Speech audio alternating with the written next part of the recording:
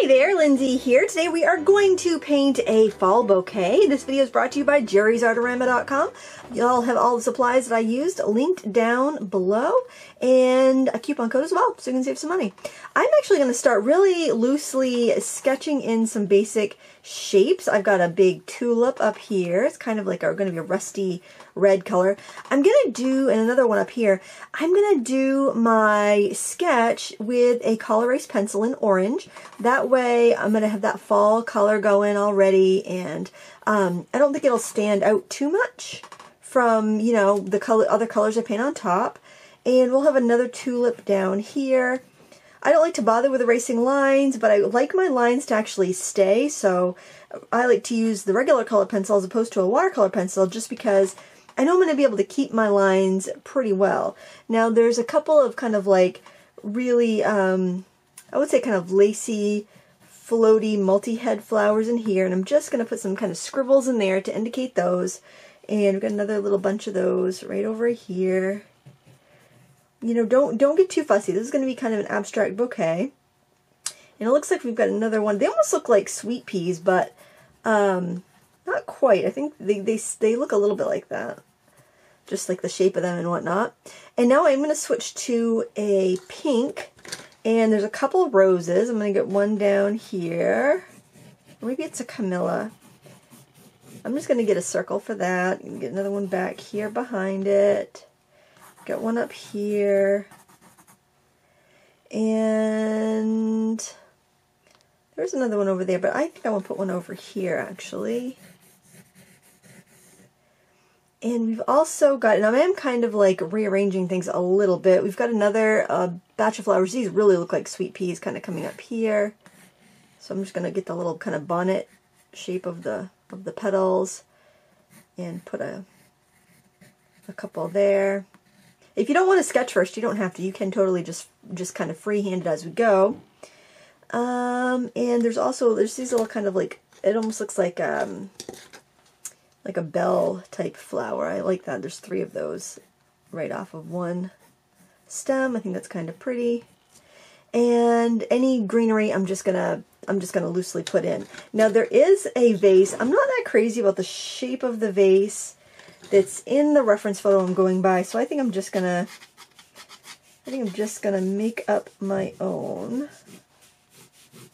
I've got this, I meant to grab a purple pencil. In fact, I'm gonna go grab that purple one is that the one? This is the one I just used. I grabbed an indigo one by mistake. I thought it was purple. And I'm just gonna do kind of like a wider at the bottom, just kind of straightish vase. I'm going to flip it around, give it a look. Now you can use whatever watercolor paper you like. Doesn't have to be anything too fancy for this loose technique. And I'm going to start with a large brush. I'm using my Mimic brushes from jerrysartorama.com. I'm going to start off with this big one. And I've taped my paper down on all 4 sides, and I'm just going to like run my finger across it to make sure that there's no lifting of the tape, because I don't want to have, I want to have a nice border. And then what I'm going to do is I'm going to just kind of flick on some water to begin with. And then I am going to, I think I'll go with the vase first. I think I want kind of like a purple for my vase, so I'm just going to wet that vase as well. I'm going to switch to a 3/4 inch flat. This is a synthetic Taklon brush. The other is a synthetic like faux squirrel brush. And I am going to grab my paints here. I'm going to make myself a purple. Now you could use a pre-mixed purple. I think I want something that's going to be a little bit more granular. So I'm going to take ultramarine blue, because that granulates really nicely. I'm going to take some kind of like a reddish violet color here. I'm going to add a little bit of burnt sienna to it. A little bit more blue. Alright, I'm going to throw this in my vase color. I want to keep it pretty light and loose.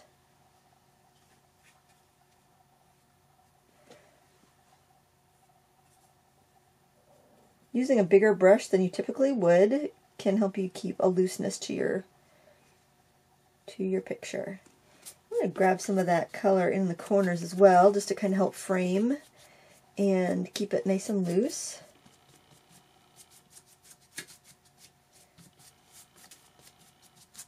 And I can spatter some of that in there too, even mix up a little bit more.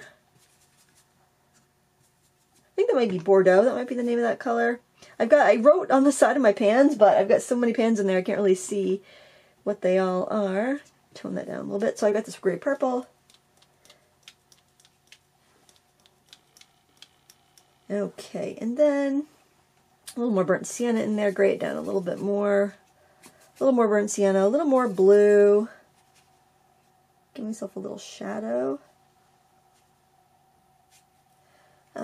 And I'm going to put some shadow on this side of the vase. The vase is opaque, so we're not going to see stems through it. Lighting source is soft, but on this side, so our shadow would come over to this side a little bit more. Under those flowers, and I think I'll also just kind of help things blend a little bit with a little spray of water. You can do that elsewhere as well. Okay, I find that round brushes do spatter a little bit better, so I would like to add a little bit more, and that's going to help give it that fall feeling that I want. Not that I really want a fall feeling, to tell you the truth. I'm a summer girl, but hey, fall's coming. What are you going to do? You got to embrace it. Otherwise, you're going to be sad that summer's over. I'm going to grab some of this nice, sunny, bright yellow. I'd say it's probably permanent yellow. I'm going to go up to this tulip up here, and I'm just going to start throwing in some painterly strokes like that. Then I'm going to grab some of this rose color here.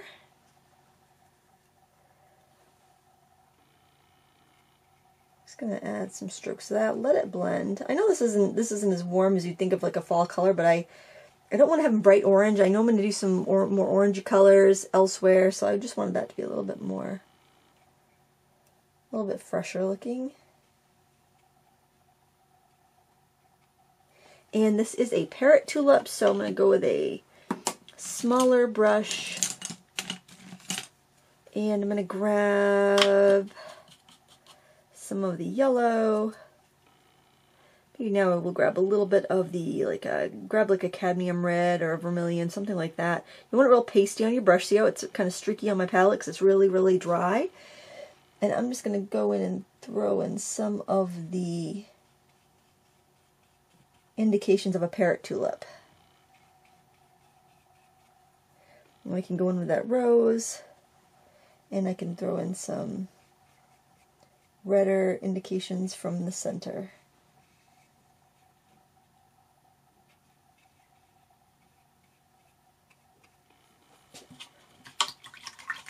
Alright, I'm going to grab some olive green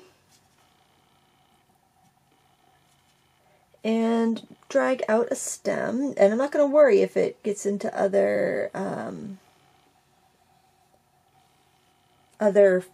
colors or water or anything. I'll let it flow if that happens. I think that's kind of nice when that happens. In fact, I'll throw in some other stems while I'm at it for these other tulips. And for the other ones, I think I'll do about the same thing. I just want to keep it pretty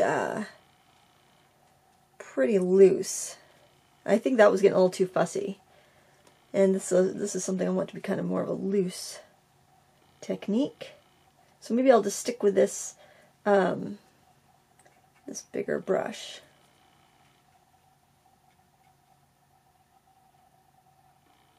Yeah, I like that a little bit better. I think having one a little bit detailed is good because then you can people can kind of fill in the blanks.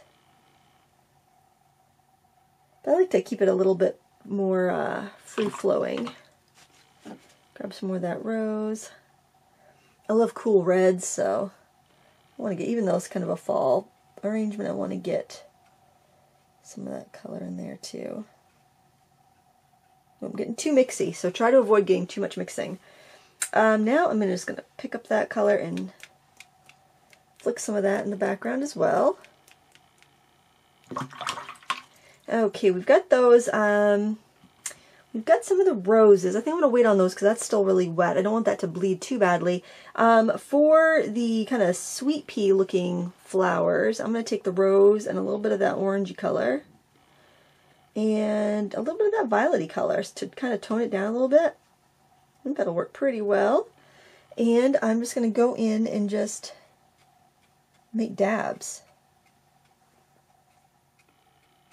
I think I'm just going to make this that same color.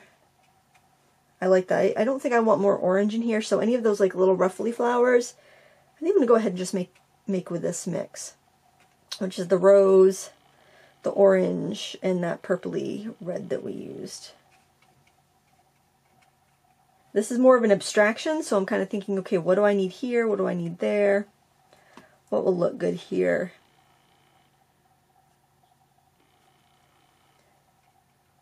This is fun. If you're having a day where you're feeling a little stressed out, you know, slap some paint around, have fun with it. A lot of times I'll use paper that's not very expensive because it's like, you know, I don't want to worry that I am ruining paper. So I will get cheaper paper and I'll have fun. This is just some, you know, wood pulp paper. It's nothing like crazy expensive or anything. I get my little bells in there.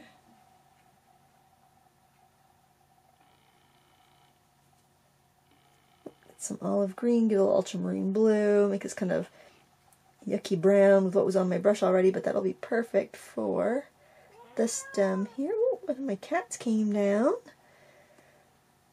It's kind of a rainy day, you know, the cold days, you know, it can't tell if it wants to rain or it wants to be sunny, and if it would just be a little sunny, it'd actually be kind of warm, but instead it's just kind of like yucky and cold. Yeah, I know Frida, it's yucky and cold.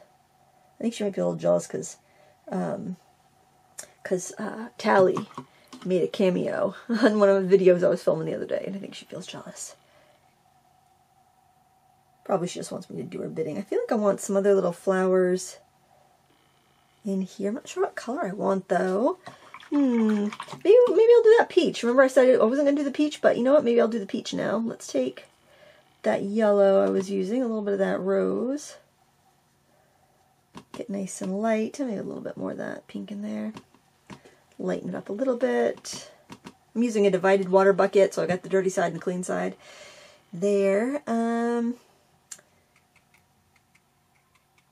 I'm not being descriptive because I'm just kind of making up shapes as I go. Part of the fun here. Oh, the other one I would put right up here. I feel like I want some blue in the background. I'm going to go ahead and spatter some of that ultramarine blue I was using in there.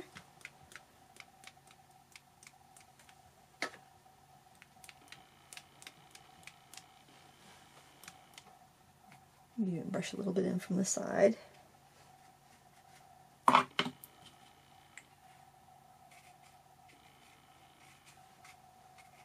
Just having fun. Hope you're having fun. Hope you're painting along. If it's too much spatter, just kind of wipe with the brush. I almost feel like I'd like a little yellow up there too. Grab some of that same yellow. I could use yellow ochre, but I've been using this one, so I think I'm just going to stick with what I've been using. Plus, it's going to get into some of that purple anyway, and that will kind of make it neutralize like a yellow ochre would. Alright, now let's go on to the roses. I'm going to take that rose color, but I'm going to water it way down. Even add a little bit of that purpley rose in there. Water it way down. I'm going to I'm actually starting at the outside. I'm trying to leave just a little sliver of white so it doesn't bleed right into the background. And I'm painting those outer, the kind of peripheral of the flower.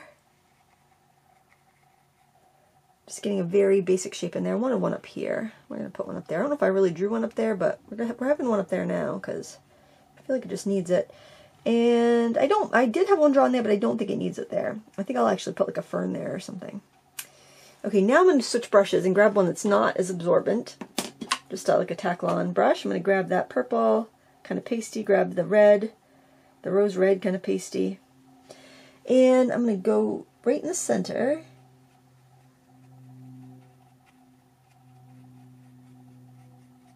And when you put that pasty paint over the wet paint, if it's dry enough, if your paint is dry enough, you'll be able to retain enough of those lines to give you the definition that you want. Now this one I have the center up here, so I'm just going to put a little dot up there. More of a shadow on this side. I don't want a ton of detail. If I did these flowers really hard and detailed, they would be so out of place next to the other ones. And we're going to do this one here with the center right there. Well, this flower in front of that one.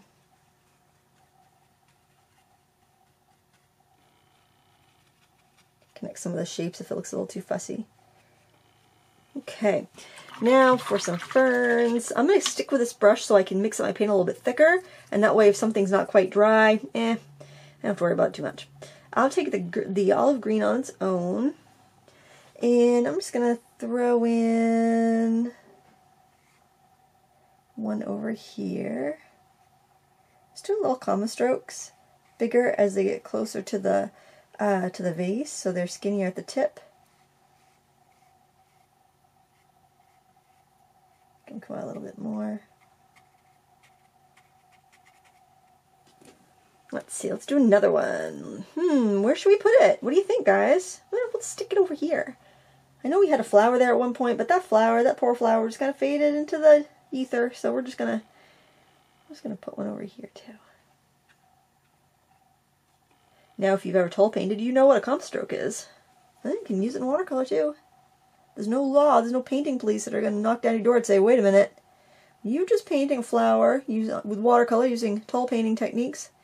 That's not going to happen. Alright, we need another one. Where should we put it?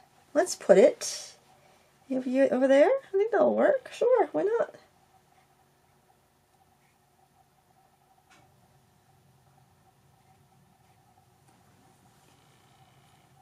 I want those petals rounded, so I'm going to have the round part of the brush going out and dragging the strokes in. Bring that in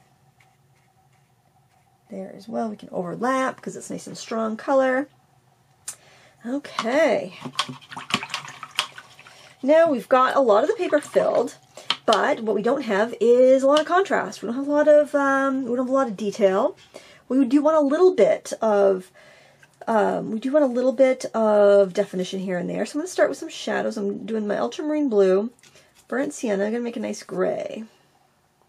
Not a ton of water in here because this is still very wet. I'm going to just give this edge a little bit of definition here. I can bring a little bit of that in. I can let a little bit of it spill out.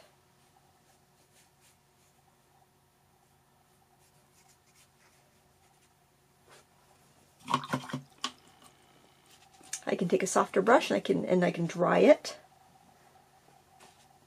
because these are really absorbent. Dry that off a little bit, and I can just kind of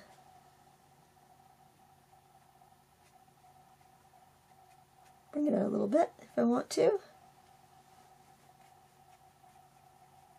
Kind of disturbing the wash underneath. I'm not happy about that, but I'll think about it. You know, I might go in after it's dry and do something to it, or I could re-wet the whole thing and just let it blend together a little bit more. Now, since this is a cheaper paper, a cotton paper, I can't do as much working on this as I could if it was a cotton paper. So I do need to keep mindful of that. But I chose that because I didn't want to fuss with it. Make some more of that purpley color though.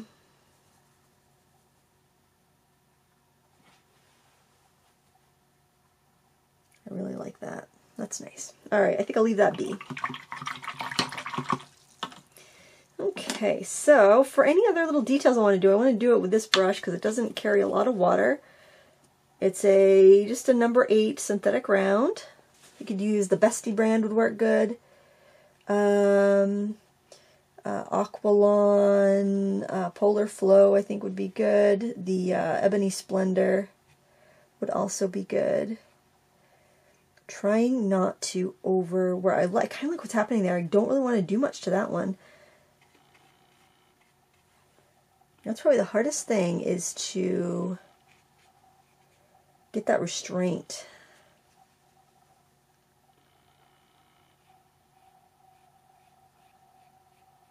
Knowing how much detail you can add before it becomes overworked.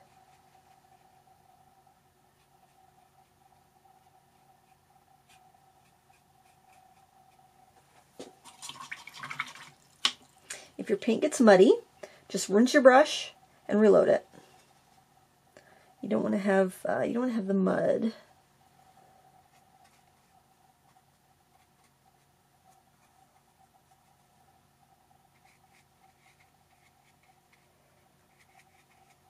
A lot of times you just need a little line here or there to balance things out.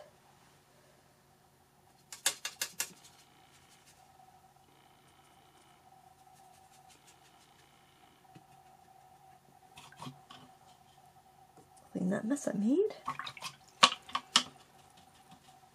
Let's see, grab a little bit of that.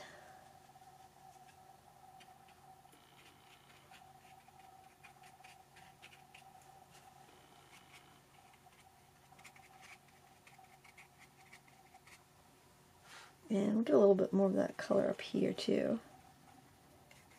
We're just suggesting these flowers. A lot of times fall flowers, like, you know, I think about mums, sunflowers, things like that as being fall flowers.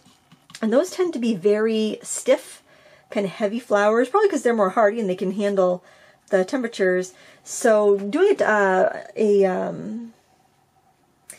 treatment like this, using techniques like this, can just give you a little bit of a fresher, livelier feeling, and you can still use those colors and get some of that, excuse me, the feeling without having it be too stiff. All right, I want to put a few leaves in there. I'm going to take some ultramarine and mix it with that green. Maybe even add a little bit of that purple and tone it down a little bit.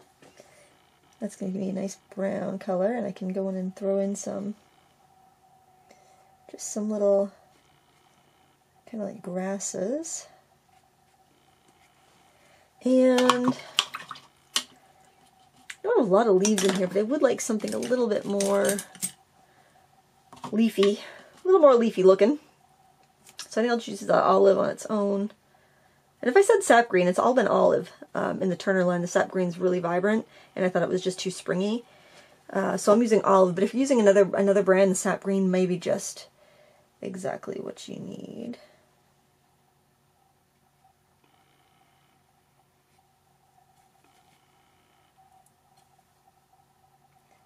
Sometimes I'll switch brush shape so that I don't end up with the same shaped leaf every time. So there's a little tip for you. If you feel like you're just getting the same thing each time, you might just need to switch your brush up. Alright, I'm going to let this dry, and then we will finish it off and take off the tape and see how it looks. I'm going to be honest with you, I really don't want to do a lot to this painting. I'm liking the way it looks, and even though it's really loose, that's what I really like about it. So I'm taking a liner brush so I don't get too carried away with anything, because I don't want to lose the freshness, and I'm taking that purpley color, a little bit of the rose, mostly the purpley though, that purpley red, and I am just going to throw in some little details on this flower here.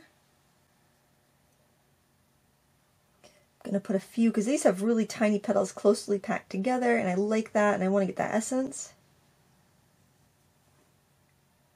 And just a few.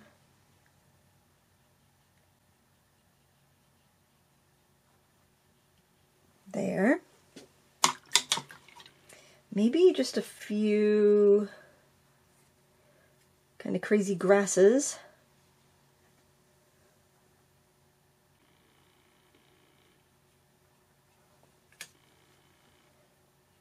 I don't know if I should even bother sharing the reference photo. It looks nothing like it It was kind of, but sometimes you just need something to go from. You just need a starting point. You need like a creative prompt. Excuse me, goodness gracious. I haven't been talking today very much, so I'm froggy. So like, you know, you just need that like creative prompt to get you going. And then other than that, you're really not using the reference photo. I really like that, even though it's very nondescript. But see, that's what I like about having those colored pencil lines there, because that gives me just enough of structure. But I love how the colors are bleeding in. I don't want to lose that. I don't want to ruin that. I do feel like I want a little more something there.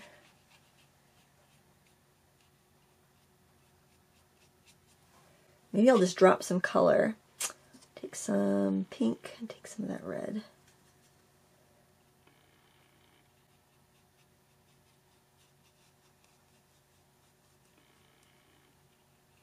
Red's a tough color to work with because it's hard to photograph, and I don't think our eyes can see the values of it. I don't think we can see the full value range of red very well compared to like other colors. So it's kind of tricky.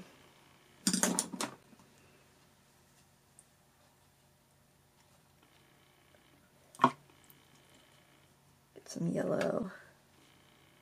Yeah, I like that. Just that sometimes you don't really know what it needs until you just kind of go in there and you throw some color and it's like, okay, that's better. It's kind of like cooking, you know, it's like, let me add a little of this. I'm not sure if I like that. You know, and you just keep adding until like, yep, that tastes good. We're going to leave it there. Hope I'm not spattering the camera. I really like that purple color. I have to go to the town office in a few minutes. I'm going to be covered with paint.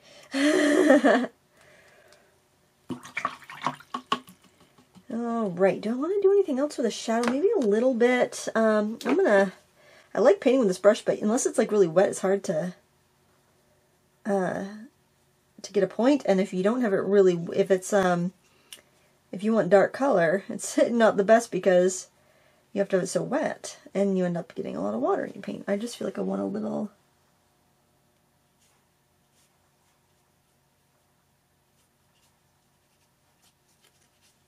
indication of that shadow. Might be a little much. We'll blot some of it off.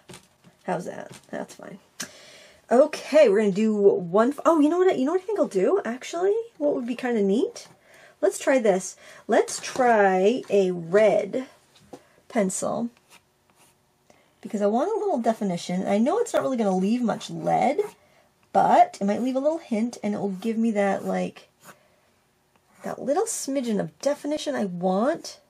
Oh, you know what? Gosh, this color is actually dissolving in the wet water a little bit. It'll give me just that little smidgen of definition that I want there. And I want a little bit more stem.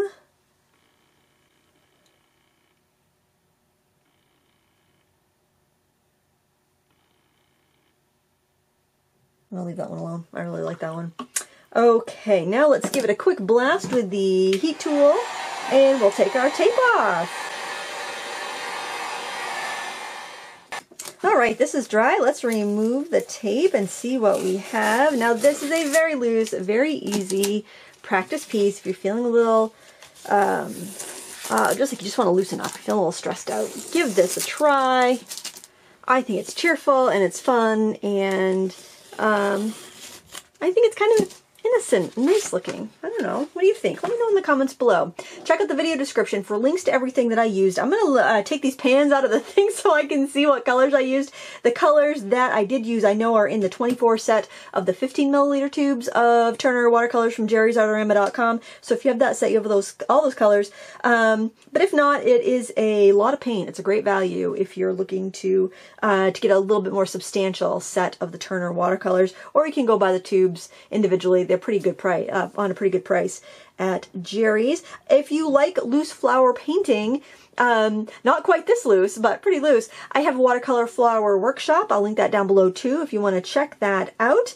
And it's one of my, I think it's my second most popular class next to the essential tools and techniques for watercolor. It's a lot of fun. There's tons of flowers that you can learn to paint using basic stroke work techniques, and you can incorporate them into bouquets and swags and wreaths and things like that. So it shows you how to paint a bunch of basic flowers. It shows you how to arrange them and put them together in your own imaginative bouquets, and it's just a lot of fun. It's good to have those kind of skills where you don't know what to paint. You can just sit down with your paints, your sketchbook, your brushes, and just go to town making some flowers. So I enjoyed this. I hope you did too, and we'll see you next time. Bye!